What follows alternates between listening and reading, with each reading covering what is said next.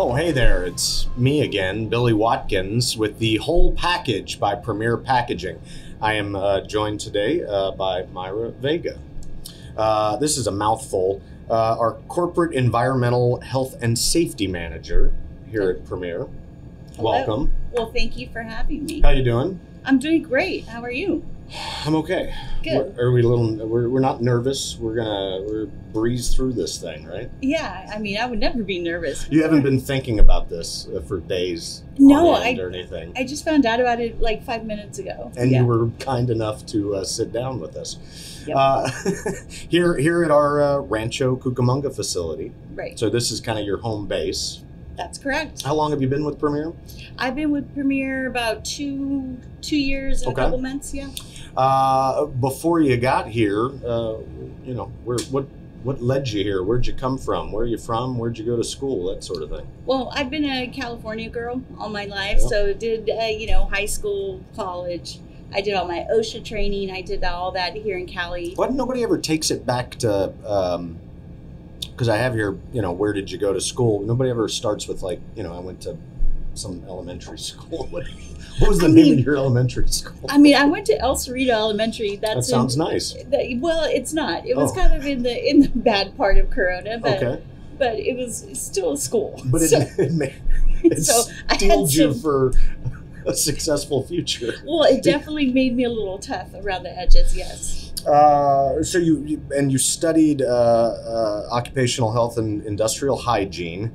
You went to OSHA authorized general industry trainer, OSHA Training Institute at the University of California, San Diego. Yes. A lot of stuff. I would have to imagine going to college in San Diego was pretty nice.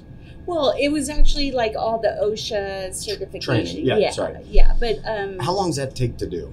It depends on what you're going for. So for me to become an authorized trainer, I mean, you're looking at months, years, depending on what certification. So OSHA is, I mean, it's a giant thing, and I assume those the regulations change every so often. You have to it's kind of a continual training thing, right? Yes and no. I mean, OSHA started back in the 70s. They haven't changed a lot, although you would think that they have. But yes, you definitely have to stay on top of it because they're always adding additions, and they like to borrow from different standards, like the NFPA, which is the fire department. Yeah. Kind of, so they borrow and they take, and you guys all remember the pandemic, so they created some standards there. So Mayra, you worked for 6 years as a patient safety coordinator for the trauma unit at the University of California Irvine Medical Center. That sounds pretty intense. What kind of stuff were you doing there? Well, yeah, I mean, intense is kind of an understatement. So I did everything. So trauma patient, I don't know if you know how that works, but you have your fire department, right? They call. They let us know what's coming in. So it can be, for example, a vehicle accident or a gunshot wound. So my responsibility was to make sure that I paged the appropriate team, for example, like the surgical team or an ortho team, blood, have all that ready. All kinds of things that involve the care of that patient had to be ready by the time they arrived. And sometimes we would get a call with an ETA about 5-10 minutes. Oh, wow. So everybody was supposed to be in the room ready for that patient to care for them. So were you seeing anything, or were you kind of removed from that? Oh, no. Yeah. So sometimes I would have to run in there with the blood bag in my hand and have to take it. So you're nothing really surprises you, I guess, at this point. When you're slipping in blood to try to help somebody's life, I mean, man. Yeah. So what got you interested in the environmental health and safety field? Why do they call it environmental health and safety? Well, you know what? Because people forget that there is the component of environmental health and safety to this particular role. So depending on what industry, for example, food industry sometimes calls it HSE. So it goes kind of in the order of your responsibilities, because in the food industry, you're dealing more with, consumer and the health and all that good stuff. So, and I've heard it even be called SHE. So, Okay. so that's maybe safety or security, health, and then environmental. It's a world of abbreviations. That's right. That's how safety and OSHA works. It's all about abbreviations. So please explain to us what this job entails here at Premier.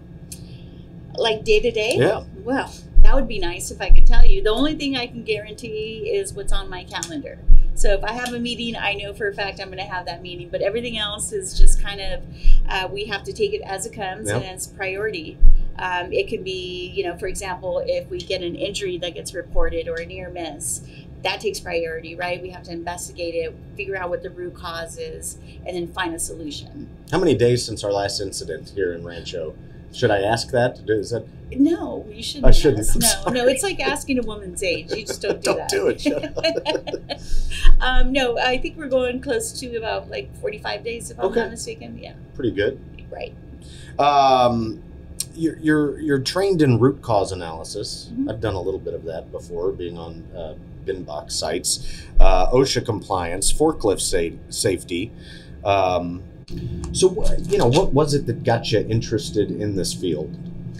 Well, I mean, most safety professionals, believe it or not, kind of get into this role by accident. And no pun intended, right? No incidents, but accidents, yeah. Right. But working in the trauma center, I worked 3 12-hour shifts. So I had some extra days. And what I did on those extra days was work at another corrugated company. And I answered phones. And I started, asking questions because working in a trauma center, I would see the aftermath of a work-related injury, right? So then I started seeing this machinery, so I got quite fascinated by that. The general manager then saw that I was kind of interested and then started asking me questions. And before I knew it, he offered me that EH&S quality coordinator position. No promises. I, worked long hours. I did what I had to do and started learning as much as I could. And before I knew it, I was the EHS manager within a year at that facility and was the manager for about 4 years after. And learned a lot industry specific to corrugated, right? Right. So, explain to us what your job here entails. You do a lot of root cause analysis, OSHA compliance, forklift safety, all of that. What's that day-to-day look like? Well,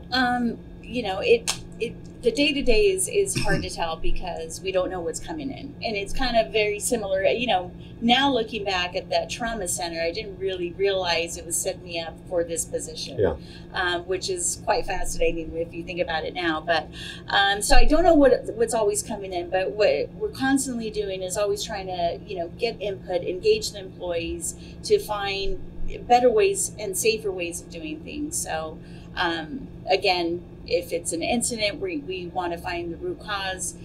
We want to find an appropriate corrective action, not just, say, hey, if the employee wasn't paying attention, their fault, see you later, let's move on. So we really want to investigate things and, and create a culture where employees are engaged. Help me here. In terms of the investigation part of it, how do you set about that to start? Well, an investigation, you always want to have the employee part of it, right? So it's always the employee, myself, or EH&S, the site leader. It could either be the manager. Usually everybody wants to be involved. Right. So we take a look at it, and then sometimes it's maintenance that has to come in and, hey, does this make sense?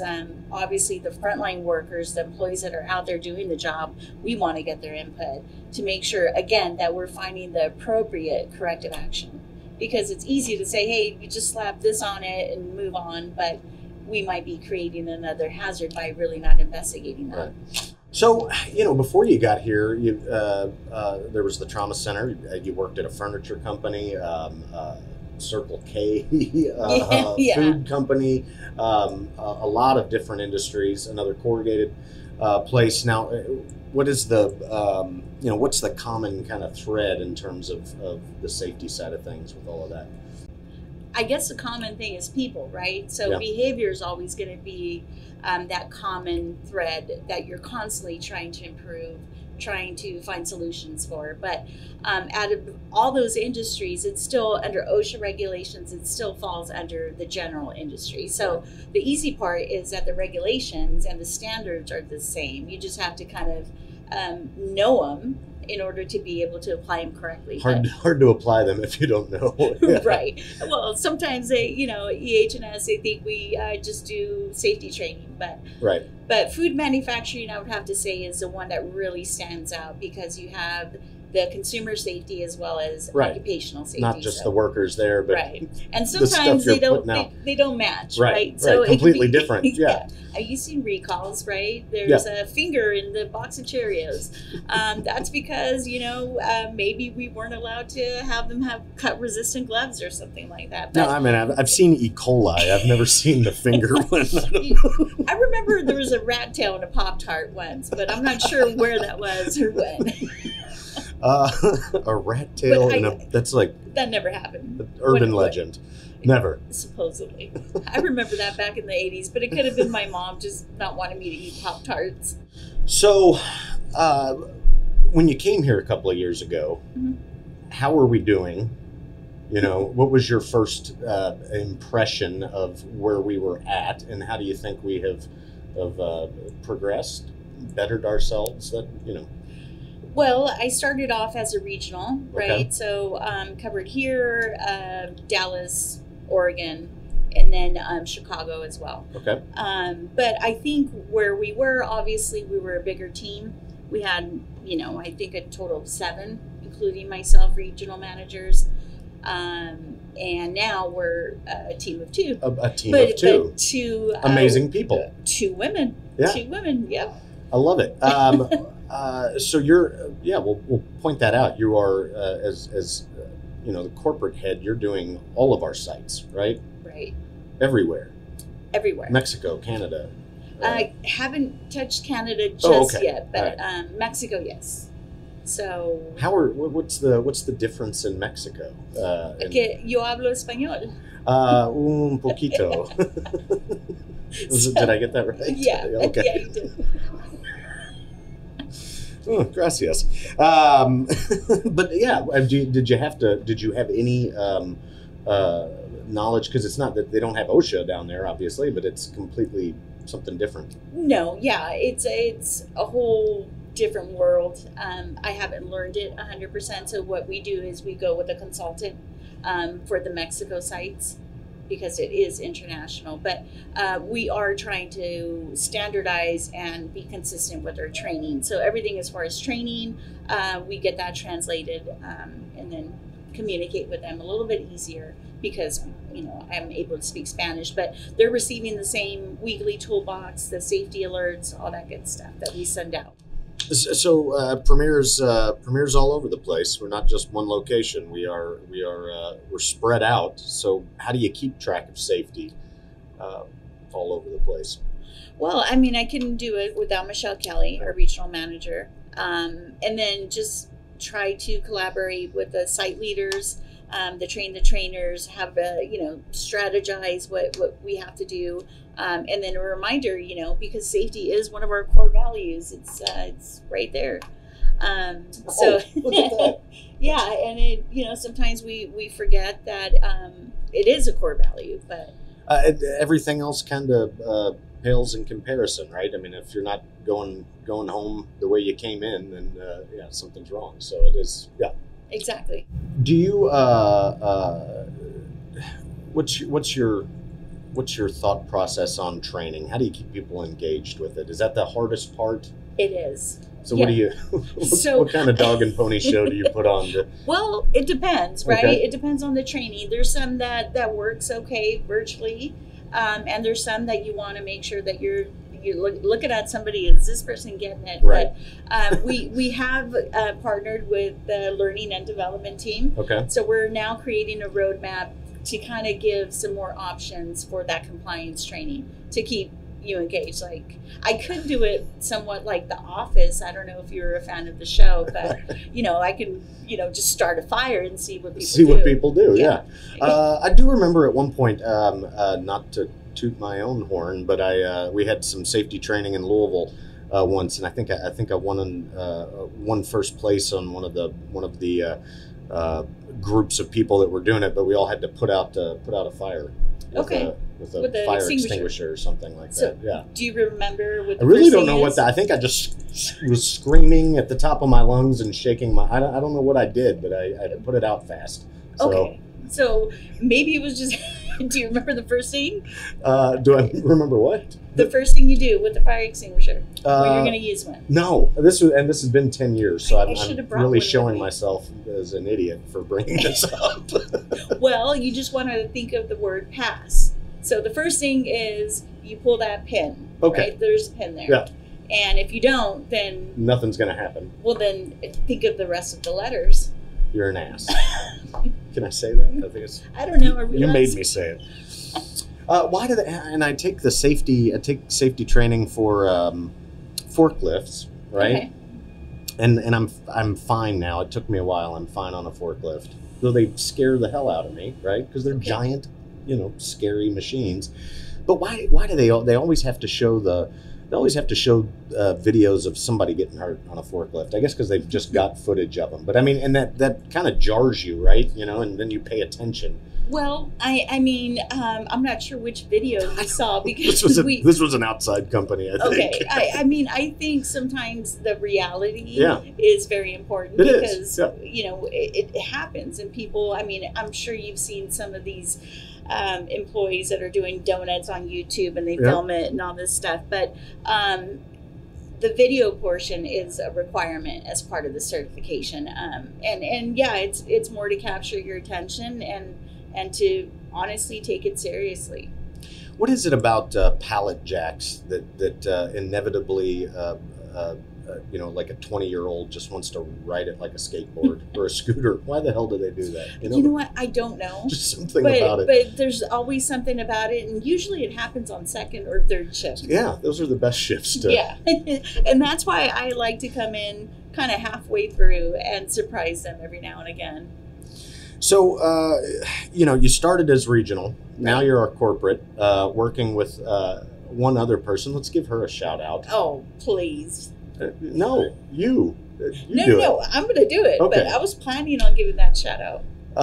Because I know her well. She interviewed me when I started with the company. She was her and Joe Cox were in the interview process. I don't really remember much about it. It's a blur now, but yeah. So I have fond feelings and memories. Well, she told me you were going to be quite nice to me, so. And that was she right? Well, not I'm a little yet. gruff right now. I haven't felt that yet. Really? But, no, I'm kidding. Okay. All right. But no. So I did mention that it's a team of 2 women, strong women, right? Yep. So Michelle Kelly has been with Premier over 20 years. Yeah. And I mean, without her, I don't think I would be able to do this. I mean, we constantly are encouraging each other. And then she's able to be over there, that time zone. Right. I'm here in this time zone. So, I mean, we work really well together. Michelle Kelly. I worked out here. I've talked about this before. My first bin box project, I was out in Riverside for about 3 months. Michelle set all of that up. We had an apartment rented.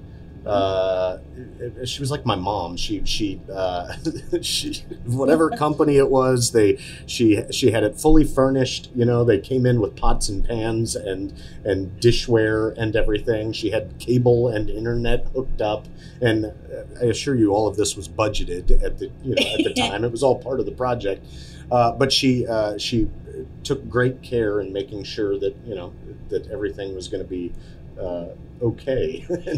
well, and I don't know if she'd appreciate you saying that she's like your mom, but in all fairness, but that's just the way she is. She really, really brings that human aspect to this role, and that's something you can teach anybody. No, so I think she's got it. Yeah, she definitely has it. And again, this is what the job entails. We can talk about root cause analysis and this and that, but at the end of the day, if you don't have that human factor, that care, it's not going to be a good culture. Specifically for us at this plant, at our other plants, what type types of issues do we face? Well, I mean, I think with having a team of two, having that presence that people are used to at, especially in our manufacturing plants, to have a regional there is missing. So ultimately it has affected our safety culture. But we are working through that, trying to get safety committees, safety champions, the site leaders know that we have to set the tone for the environment. And empowering the individual Exactly. to be able to make it a safe work environment. Right. And it's scary out there. Those are big ass machines, right? Yeah, absolutely. So I'm sure that it's kind of an endless, like you say. I mean, you come in every day, and it could be something different. What are some of the specific things we do on a daily basis to keep our employees safe? Well, I think, for one, we say hello, right? People like to be treated like people.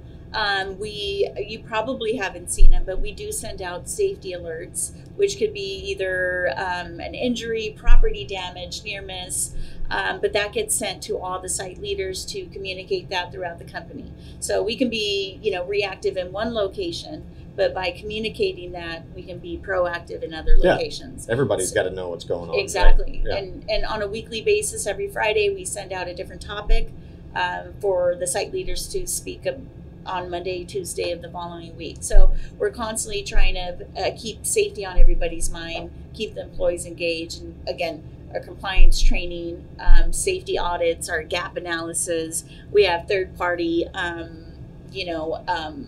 consultants that come on site, especially now because we are only a team of two. Those are the ones with the wacky forklift videos that scare the hell out of me. Yeah, well, now I'm probably not going to be able to show that, and now I'm going to probably have to find ruined a new vendor. everything. Yeah, Normally.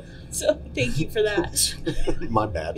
What would you tell our employees, about being safe? What's the most important part? I mean, I personally think, I would tell them, who do you work safely for and why? For example, some people, it could be their spouse, their kids, their parent.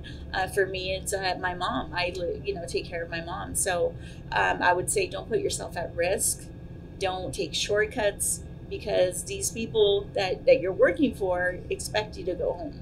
And my job and our job as a company is to make sure we send you home the same way you came in. It's got to be even harder in this day and age, because you have to be focused, you have to be there, you have to be present when you're working out in a warehouse and that sort of thing. And our minds are everywhere, right? So right. We have to be even more vigilant, I guess. Right. I'm sure there is a certain amount. I mean, if everything's going great, awesome.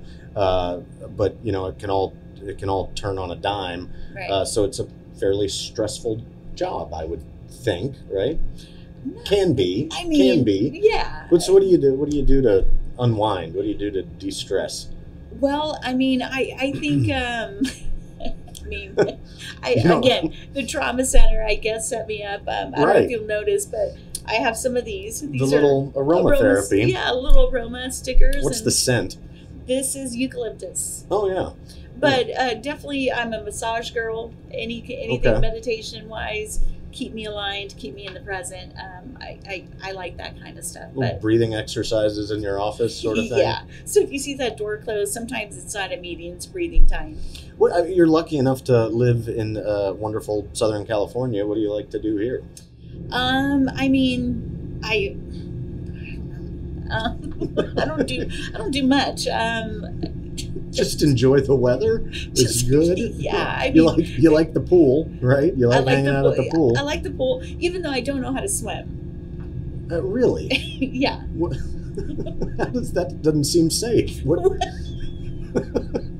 You get you some water wings. Well, I go in there with my dumbbells, so I do water aerobics. Okay. So I stay in the shallow end. All right, so I know that there's got to be something de-stressing wise other than pool aerobics that you do. Come on, let me know. What is it? Okay, so I do bartending.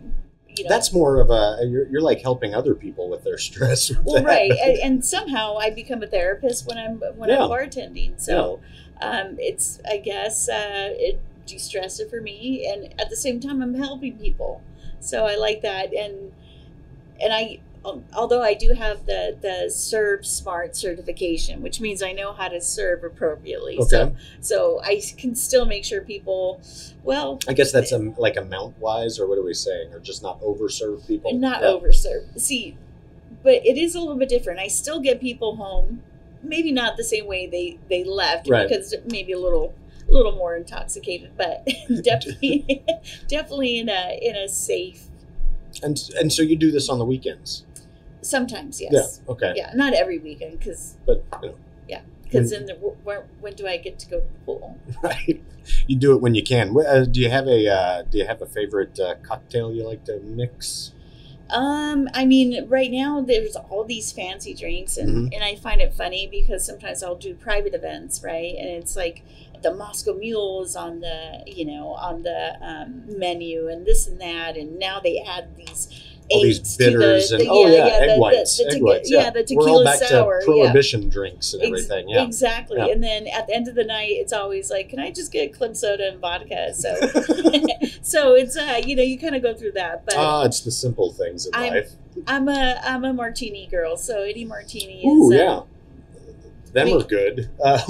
Dirty? Yeah, I was going to say, do you like it dirty or with a twist? Or? I mean, I think I like it extra dirty. Why not? As long as our warehouses. Why not? I should have known you were going to say that.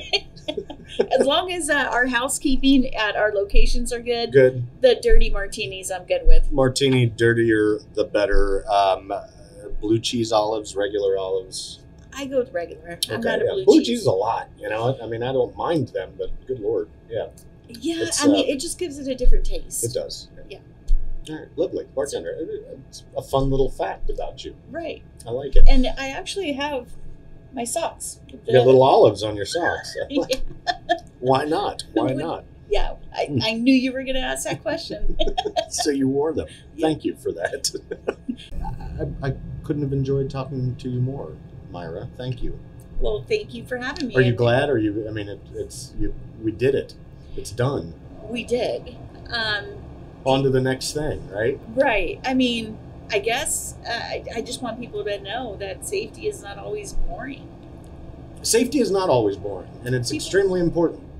People think it's boring. Safety can be boring, but it's very important. That's not. No, that's a bad bumper sticker, isn't it? Yeah, I wouldn't say that. I would say, I don't know, keep it safe and keep it sexy. Keep it safe and keep it sexy. Something you do on the daily, and I will try my best. Sort of keep it safe and keep it sexy. All right. Myra, I think that's it. I don't know where else can we go. I don't know. Other than the in and out. All right. Thank you so much. It was great talking to you. Thank you. Give Michelle my best. I will. You'll probably see her before. I don't ever see her. And it's been a while since we've talked, so I'm a jerk. I need to give her a call. Well, hello. I mean, you clearly you're not calling your mom. She's she's a figurative young mother. Then I'll say hello. Say hello. Thank you very much for talking with me today. Well, thank you for having me. Mayra Vega, everyone. On the Whole Package by Premier Packaging, I'm Billy Watkins, your safe yet boring host. Until next time, goodbye. Do you have comments, questions, or ideas about this topic? If so, we'd like to hear from you. Please visit primpack.com/podcast to let us know what you think. Thanks.